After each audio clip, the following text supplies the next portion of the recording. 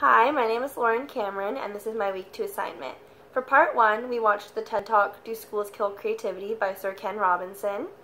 So the message he was trying to get across was that creativity should be enforced in school, and that it's just as important for a kid to be good at reading or writing as it is for them to be creative.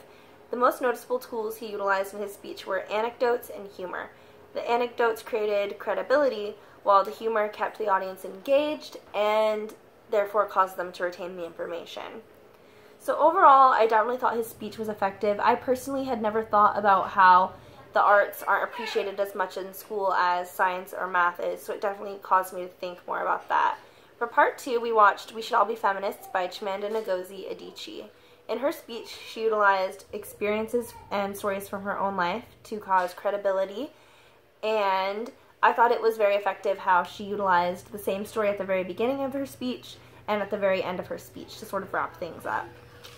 So for Part 3, we got the choice of watching 3 different TED Talks. The first one I watched was called I Grew Up in the Westboro Baptist Church, Here's Why I Left, and it was by Megan Phelps Roper.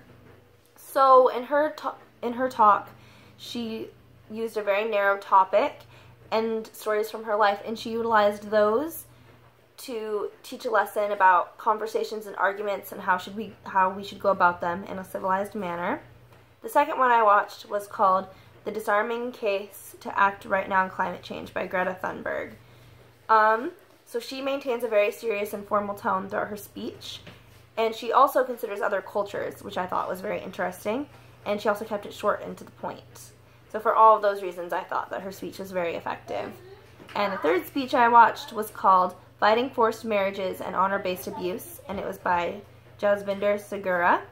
She also utilized a very serious and formal tone and utilized personal stories, but something that she did differently from the other talks that I watched was that she used visual aids to sort of connect with the audience.